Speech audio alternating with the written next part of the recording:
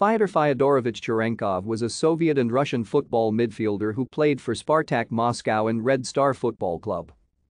Cherenkov made 34 appearances for the Soviet Union national football team, scoring 12 goals. Although widely regarded by Spartak's fans as the team's best player ever, he was always dropped by the national team on the eve of several major tournaments, including 2 World Cups and a European Championship. For the time spent in Spartak, he received the Club Loyalty Award in 1989. He was an incredible passer and was also great at shooting the ball and scored many goals.